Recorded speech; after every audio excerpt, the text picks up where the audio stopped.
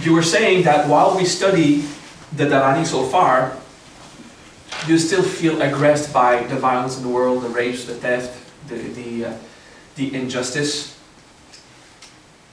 To which I answered that this Dharani does not endorse injustice. It is not to be used as a justification for evil to continue.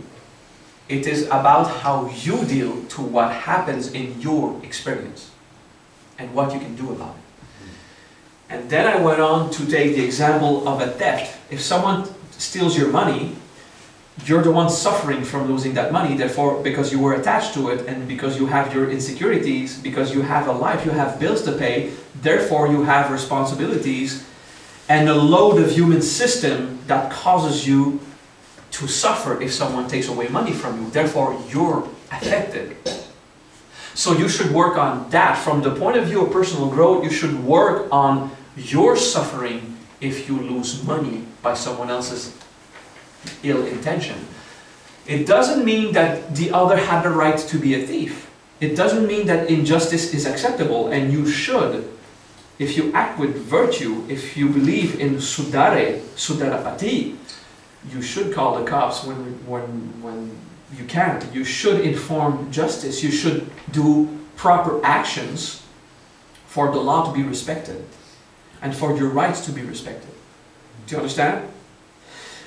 However, if someone aggresses you through words, through physical harm, through thievery, through any kind of abuse, and you use justice in the best of your ability, and justice is rendered, you'll still be angry at the guy who hurt you. Therefore, you didn't grow. Okay? This Dharani is about your evolution as a person. If you become virtuous, it doesn't mean that you forgive a thief to give him permission to thief again.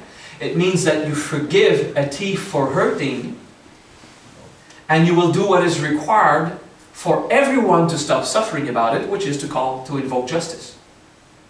Okay? To be a master of virtue is not to say, anything can happen, I can just breathe. That's not it. It's a Dharani to invoke all virtue and all correct behavior at any level from anyone around. But you are the cornerstone of your experience about it. Okay?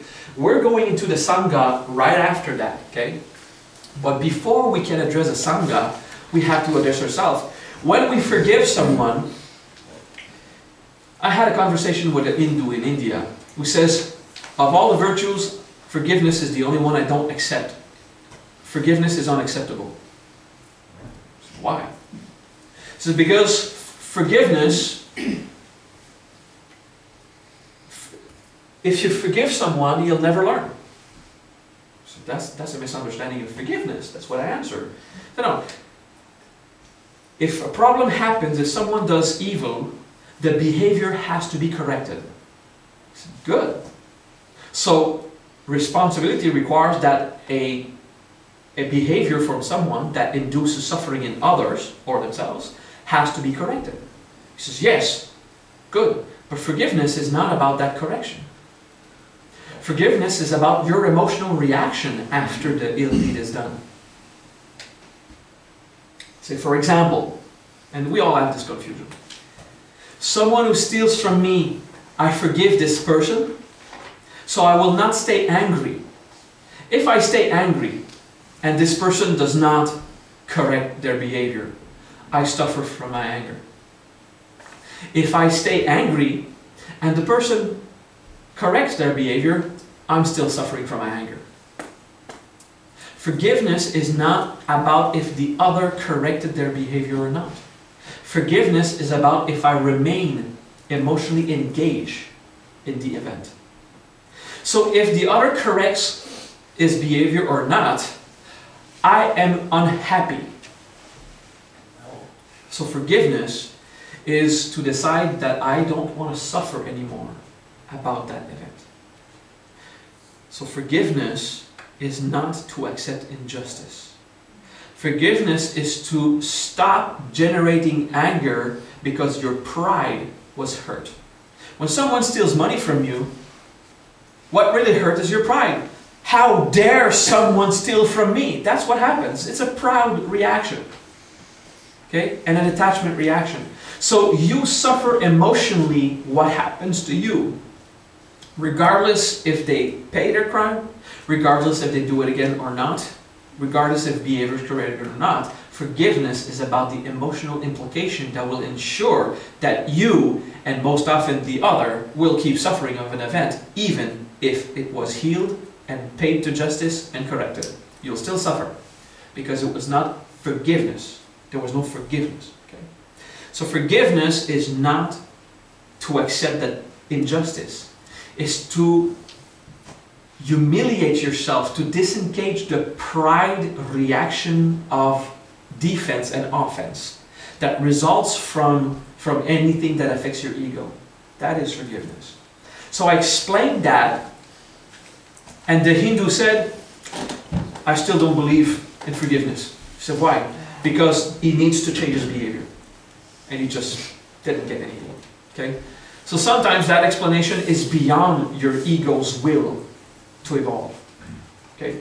When I teach you about forgiveness, your ego will invoke any argument to not forgive because you prefer remaining proud.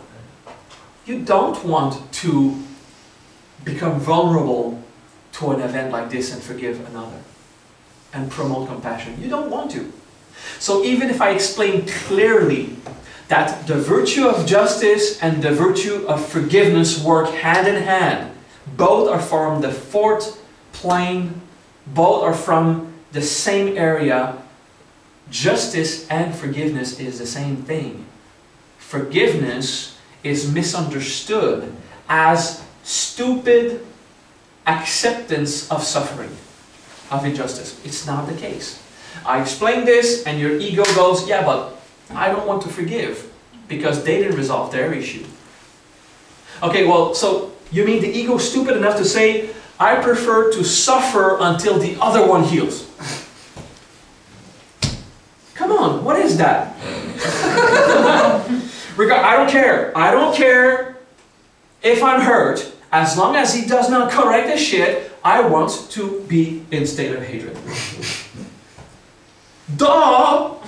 Wake up! You know, this is the ego's difficulty to understand the philosophical variation, the difference between forgiveness, what it really is to disengage the suffering that you have. Because if the person in front of you just insults you, and you stay angry at this person, but this was just a little insult, and 3 days after you need someone to help you build a house, and that guy is a superb house builder, and you could just ask his help and say, oh yeah, I want to go and help you, but you can't.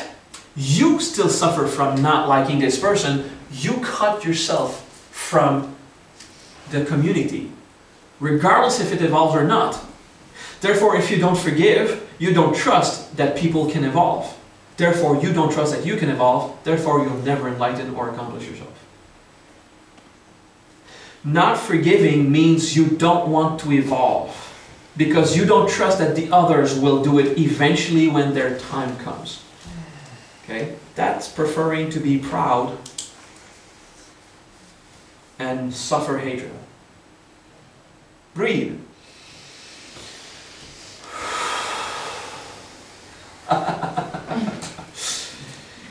Okay, forgiveness is all about pride, alright? So it means to forgive your ego? What? So forgiveness is like forgive my ego? Forgiving yourself? My ego. That's very good. Yeah. It is wonderful to forgive yourself. It doesn't mean that you should continue to act stupid, because you're going to suffer again from your stupidity or your irresponsibility. The reason why you should get better is not because you hate yourself of being so bad. That's not a good motivation. The reason why you should get better is because it feels good to act responsibly and better. The reason why you should progress is because you feel much better as a being to be virtuous than when you are vicious. It feels good inside when you are compassionate and you help others. And it feels bad when you hurt others and they hate you. So the reason why you want to progress spiritually is because it feels good. Not because you hate yourself if you don't. That's a very bad motivation. So forgive yourself for being such an asshole. And accept yourself as you are. But Maha, if I forgive myself, I'll never change. Referring to that conversation with the Hindu I had. Yes, you can change if you forgive yourself, because forgiving yourself does not endorse irresponsibility. Okay?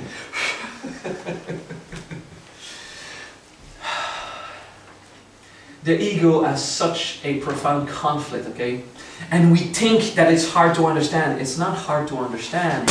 Your ego is irritated that we're stealing his tricks. We're mentioning his tricks to make you stuck where you are. The ego's function in evolution is to successfully define love. That's its function. Why we have an ego is that we can eventually define love. That's why we have one. However, its goal is not its function. The reason for the ego is to allow us to define love, but its goal from its point of view is to make sure to come back to be that God and not you. Well, actually it's a paradox because your ego is you. Okay? So your ego wants to stop your evolution, so you'll have to die and come again. Because when you stop incarnating, it's afraid to stop existing. Okay? So your ego knows it's better to forgive, but if you forgive, you get closer to self-realization, therefore he's going to disappear, he's afraid, so screw forgiveness, let's complicate everything and dramatize. And then you go back to projection.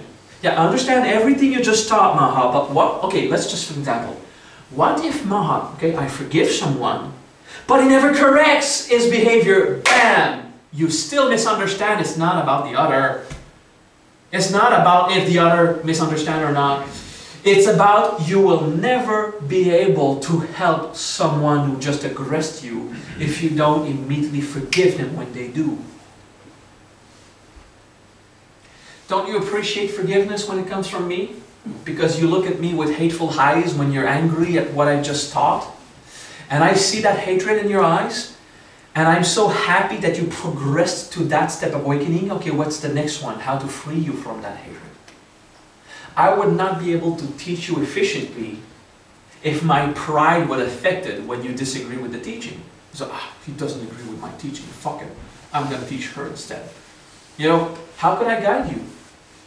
In other words, if you want to help, if you want to be useful, 5 minutes ago or so, I use an example, you will not receive from others what you need if you block yourself from others by hatred. Okay, that was one example. But when you're a Lord, you forgive because you want to stay accessible to the others. It's about what you can bring to others. So you forgive those who hurt you because while you hate them, you can't help them grow through their mischief. So as a master, as a saint, you forgive someone who hates you because you won't be able to teach them how to stop hating if you hate them too. So it's about being holy. Basically, breathe. Your ego has no problem understanding this. But your ego hates it because we're revealing all these tricks. How he slows you down on the path to feeling great about yourself. And then sharing it with others. Okay. So, if someone hates you and you can't do anything about it, why would you suffer that offense? Forgive. And if you can do something about it, why would you suffer the offense? Just do something about it. What if by some kind of great chance the other would grow from that? Do you believe in prayer? Do you believe in prayer? So if you look at someone with hatred, and that is your prayer for that person, there's an effect. Because Sarva Dharani Vartani. It's what you define by your gaze, by your definition. Talk about that. What if someone does something very evil, but because of compassion, you can still look at this person as someone who will eventually grow? You're going to affect that person and encourage them in their evolution because you see them as people learning and not as assholes just offending your pride. So your gaze, your Sarva Dharanya Vartani, defines everything around you. Therefore, forgiveness is an absolute. You must understand that justice is also an absolute. Or else there's iniquity. Do what you can. And when you cannot correct an injustice, why worry about it? Just let it go. You can't do anything about it. Just let it go. Stop suffering. Trust evolution. Their karma will hit them. Now your ego will say, good. Vengeance. Their karma will hit them. That's not a compassionate way to go about it. Okay? That's still a temporary brace, you know, a medical brace. Trust evolution. Their karma will hit them because your karma will hit you. Okay? And that's how it works. Okay? This dharani is not to become responsible. This dharani is to remember you already are fully responsible of everything. It's not because you are irresponsible and you want to become responsible. This dharani is to remind you it's too late.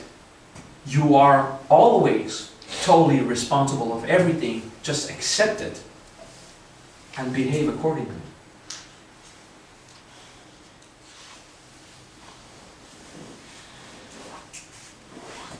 Breathe.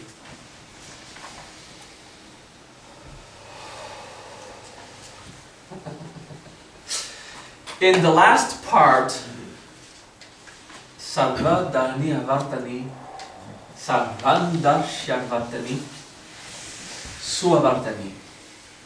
You can feel in this profound, powerful affirmation of you as a creator of your life.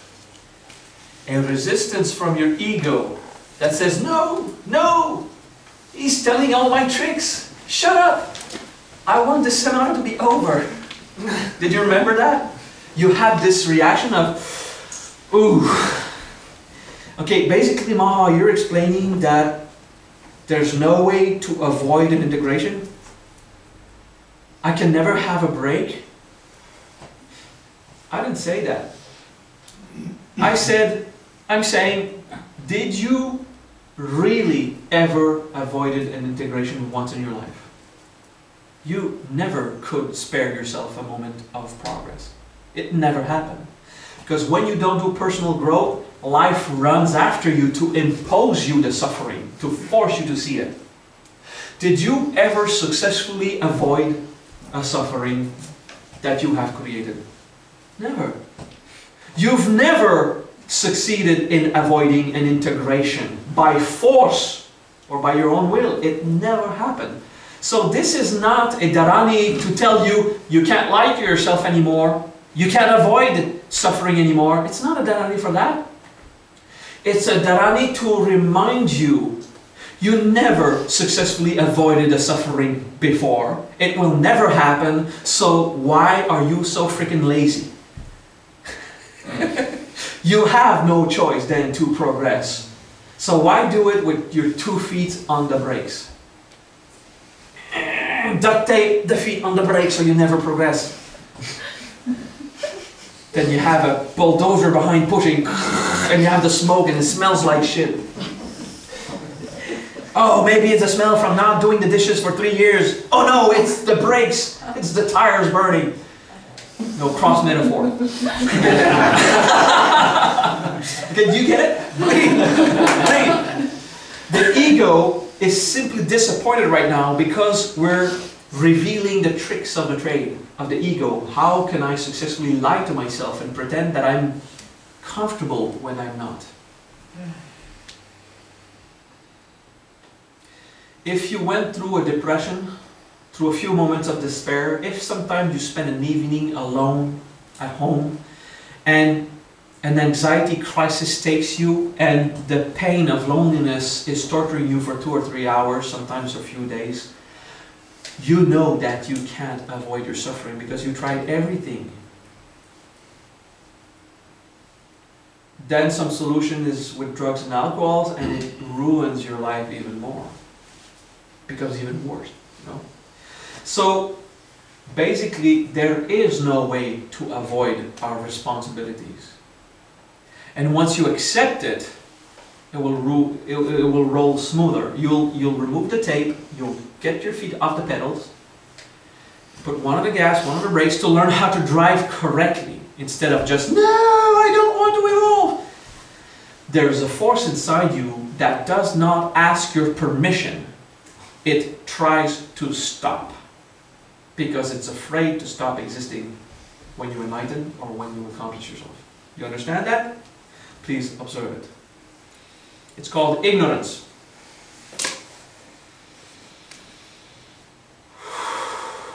Each time it's time, let's say each time you have a shame to dwell into. Oh no, not one of these freaking denials again.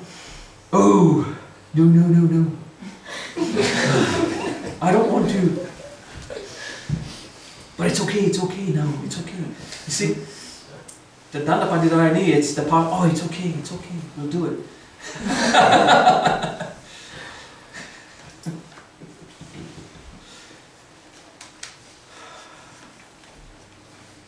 You see that? Do you see that force inside that is troubled, that is disturbed by the Dharani so far? Well, some of the advanced students see it. There is a force that is displeased. Like if a magic card trick, a magician of prestidigitation, so someone who just does a show, and then you have a guy go on stage and start to explain all the tricks of the magician. It's like, oh, I'll be out of a job. That's what the ego does. I'll be out of a job. The soul will decide everything. Oh my God, I'm going to disappear. I will not be the Lord of this life. So delivering the tricks of the trade is disappointment for the ego. So then we go into full of justification. But we don't want to forgive if the other does not correct the behavior, which is completely unrelated. But we do believe it's related. And we're convinced that the other people's behavior has to do with forgiveness. Because it's a trick of the trade of the ego to keep us confused. However, the ego knows all the tricks and he really doesn't mind. He just want to stay in charge. Well, this is you. The ego is you. Okay. For example, you have a conflict with a person. And you say, well, I really have to call that person. You know, even if it's been 2 years or 3 years. I need to call this person. We should meet, take a coffee and talk so that the healing can happen. Bullshit. This is bullshit. If you forgive something that happened, you forgive. If you need to talk to that person for forgiveness to happen, it means that you're not forgiven. You will talk that person until he dies or acknowledge that you were right. Therefore, you're just repairing your pride. It's not forgiveness. If you wait for someone else to agree with your side of a conflict for forgiveness to happen, this is not forgiveness. And there's no healing there and there's no evolution. This is just getting reparation. This is trying to convince the other that you were right. This is just to rebuild your wall of pride. So there is no forgiveness and there's no evolution and no progress, and you will be hurt again for that pride to break again. It is not required for someone else to agree for you to do forgiveness. It is a personal experience. The reason why you should talk to a person with whom there was conflict is for them to know that forgiveness is absolute, and that if they can grow about it, they can. But that their forgiveness, you don't need it. You have yours. Huh? Breathe. You see, tricks of the trade about forgiveness, which then allows personal growth. Like if the ego gave permission to grow or not. So there's a lot of study of virtue in there. But And then we get the argument again. But seriously, Maha, the other was unjust. Refer to that conversation I had with the Hindu who didn't want to forgive until behavior was corrected. It's not related. But we find ways to go back to this misunderstanding that forgiveness accepts injustice. It's not related. We'll find another way. I'm telling you about it. Give yourself 2 or 3 days. You'll find another way to take different words, to misunderstand it, and reaffirm, I just don't want to forgive. I prefer that the other acknowledge how great I am. And I'm going to beat it down their skull until they say yes. Or ate me too much. To continue. Do you understand that? Okay? Can you see a part of you, the ego, is ready to fight to keep its right on what is virtue or not? Can you see a part of your ego is ready to fight to justify and explain that actually virtue is not a correct way to act? Virtue is stupid. You should not forgive. Don't be charitable. You're losing your money. Don't be compassionate. It's all about you. It's not about the other. Don't be prudent. Just live in faith. Live in the now. Don't have faith. Just be careful. Then you just find security. Your ego is always trying to prove to you through very clear logical reasoning that virtue is actually bad for you. You should never do it. What is logical? Clear, logical, that makes sense. Your ego will be so good, like a lawyer that has so good arguments that you'll actually believe it's better to be vicious. To be a good human, don't be prudent, be insecure. Don't have faith. Plan ahead. Well, you should plan ahead. Don't have faith, just pat everything. Don't forgive, invoke justice. When you have justice without forgiveness, it's not justice. It's pure punishment, regardless if the other was right or wrong. There's no objectivity of the law when there's justice with hatred. You want the other to be guilty. With forgiveness, your hate doesn't push in that direction. Maybe you'll see that you are wrong and the other was right. But until you forgive, your emotion of hatred is convinced the other's a culprit and you are right. Once forgiven is done, you look at it and you say, well, the other was not right, but wasn't wrong. Now I can understand from their point of view they did their best. It just didn't fit with my pride. Oh, okay. Maybe we can grow from that. Sometimes, come on, do you always do your best?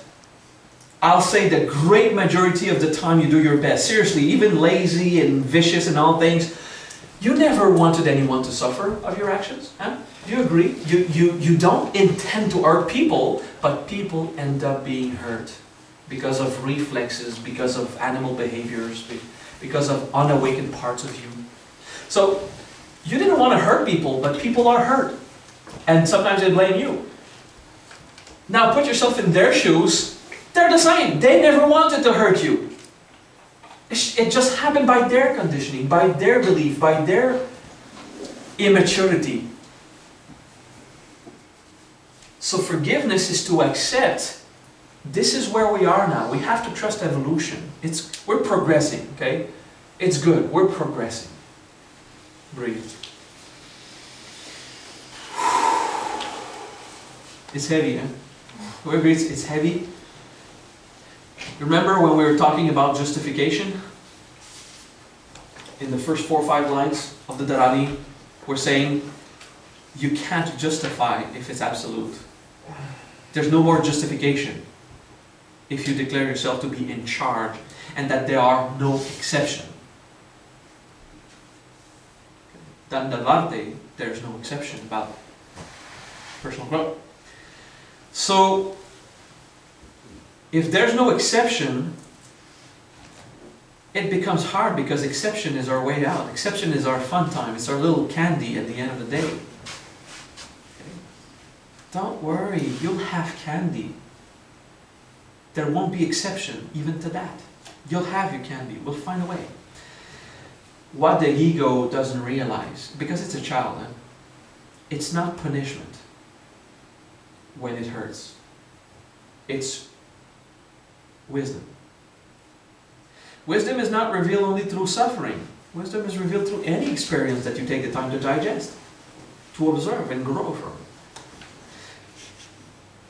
The wonderful secret of what we've been through so far in the Dharani is, as you accept your responsibility, you become responsible of every joy, of every great moment, of everything you've built. You become responsible of every good step, of every accomplishment. You develop a great sense of satisfaction of being a great person yourself.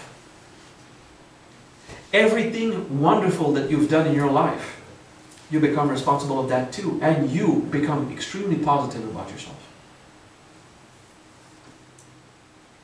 This Dharani is not a declaration that you are responsible of all suffering. It says you're responsible of every experience. Some of them are suffering, some of them are happiness. And it's great to say, hey, I'm responsible, all that happiness. Me. I did that. Right? So you become an artist, a painter of Dharma.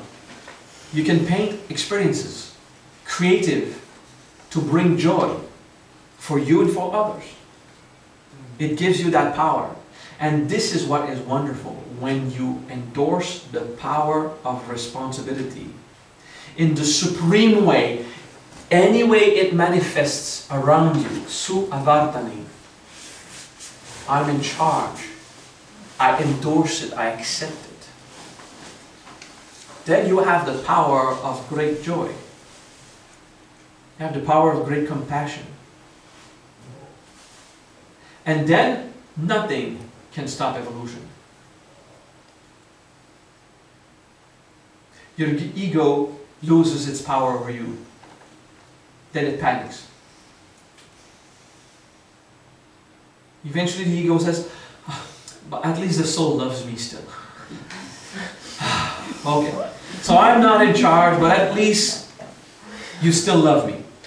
That's all I wanted. I was just so afraid that you would just throw me in the garbage.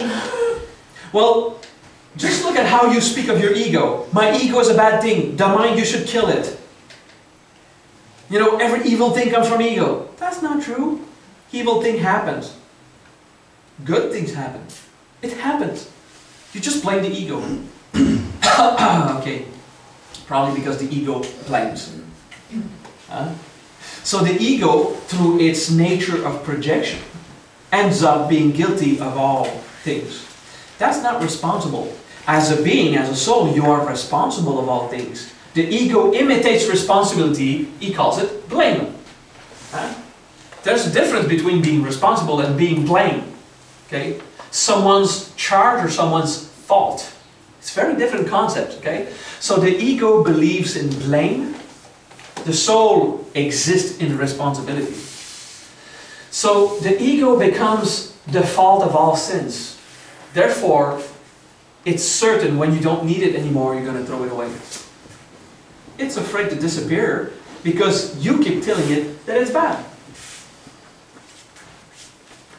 Which is not the case.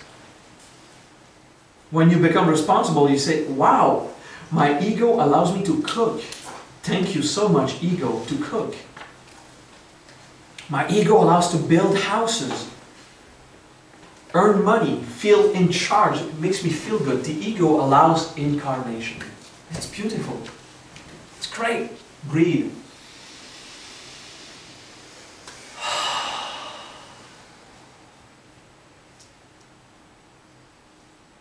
That is a lot of wisdom for a day. If there is no ego, there is no reaction.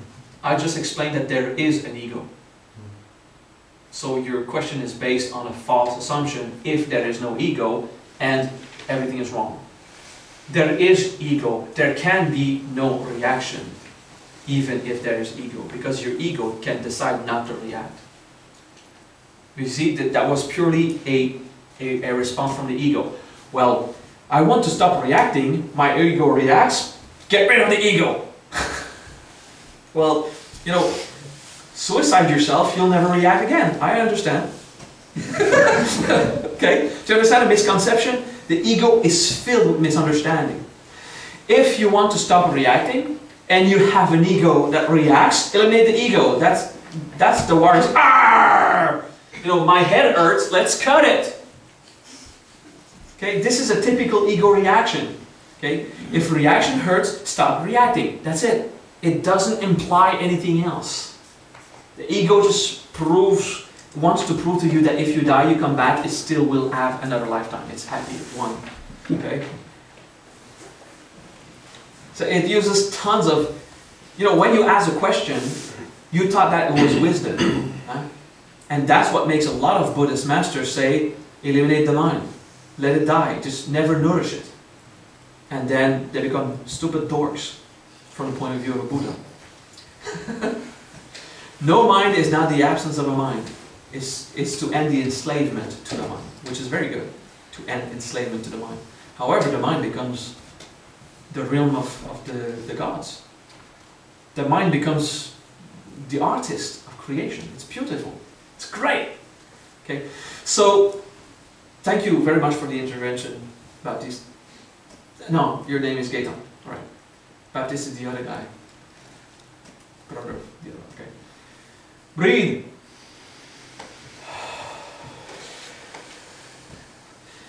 Do you understand the agility of the ego to throw you off the simplicity of the wisdom? The wisdom is clear, but on the clear wisdom, you will deduct fraudulent behavior to endorse being vicious. Like the misunderstanding of non-attachment. Never have desire again, never love anyone. Specifically, you'll never suffer non-attachment. You'll never suffer detachment. Never love again, you'll never have to detach. And then you die because you don't love. Okay? Your heart becomes gray, you become maybe possessed or very sick. The ego is filled with pre-made solutions that are completely destructive for itself. Okay? So that is what we do in our studies, to learn how to rejoice in life, to find it beautiful, and to re-dramatize when it hurts. Yeah, it hurts. What can I do about it? Okay? And it's okay. Your mind will pull tricks on you. It's okay. I understand. Been there, done that. It happens once in a while. Still, I'm here. While I'm here, when we're incarnate, our potentials rise. They agglomerate. They start to have power, so they apply force.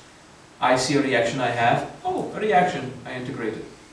All I have to do now is clean the dishes so they don't start to smell bad. And have a plate each time I want. Which is okay. We're good? I have this weird impression that your ego and your mind is filled with Dharma and you need to digest until we have more. So let's take that sheet.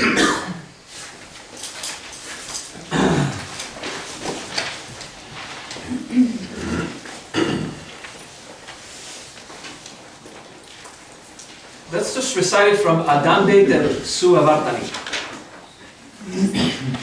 Okay?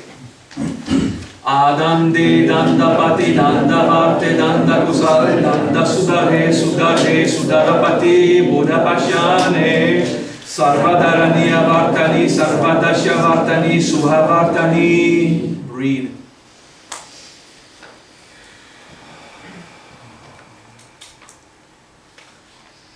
Again. Adande Dandapati Dandavarte Dandakusale Dandasudare Sudare Sudarapati Buddhapashyane Sarvadarani Avartani Sarvadasya Vartani Suhavartani. Breathe.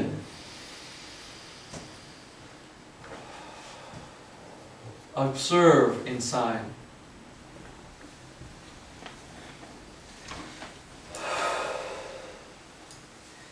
As much as we have a great sense of power, a sense of responsibility, a sense of humility, a sense of freedom, depending on how you are with that dharani, there's a disappointment. There are emotional reactions stuck inside you that are awakened by declaring, that you're finally in charge. Okay? There's a regret that we have inside. We regret not awakening before. We regret fighting to remain in the dark.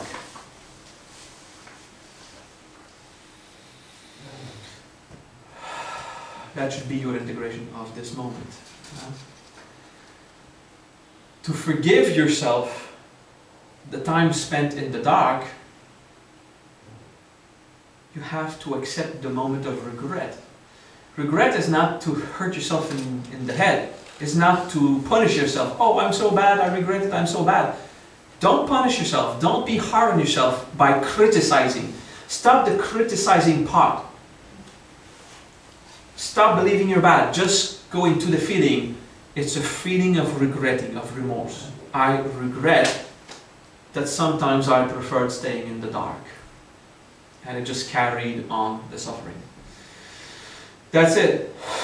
But not the chastising part where you say, you're bad for doing this. You're not bad for doing this. You're programmed to do this. It's okay. You're genetically built to survive, not to evolve. Well, over time, yes, but not in the apparent immediate. We'll get to this another time. Okay? Good. Stay in that integration, but not to the point of not understanding the Dharma that follows. When you walk in the woods trying to get home, you are on a path. At one point you see something beautiful in the depth of the forest. So you go and you eat a fruit. It was great. It felt good. And you have another one, so you follow it. And then there's a rabbit and you follow the rabbit. And in no time, because you wanted to be entertained, you lost the path. And you don't know how to get back home. And now panic starts. You don't know how to go back home. And you lose time in the woods, and you're in darkness, and you don't see clearly to your emotions and your thoughts. And you don't really know where you are. And you have a feeling you can't really integrate that one, or that there won't be solution. Maybe I'm lost forever. You know, there's a feeling of despair in being lost after not knowing how to get back on the path. But at one point, you get back on the path. The moment you're back on the path, the entire time spent in the dark forest doesn't matter anymore.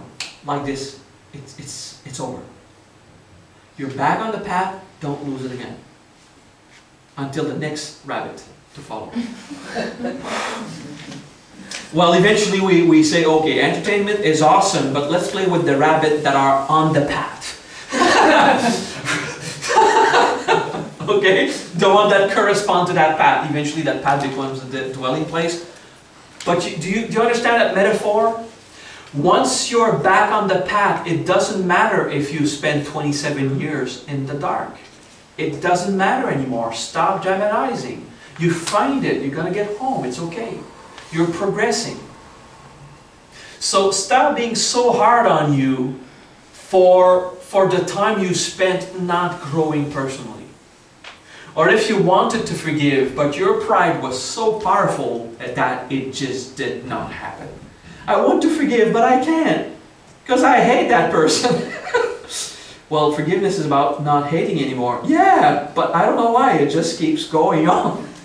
And over and over and over. It just keeps going, okay? Until the hatred has much more suffering than the temporary pleasures of pride. Then you want to forgive. Okay? It's okay. It's part of the process. Trust evolution. You will succeed.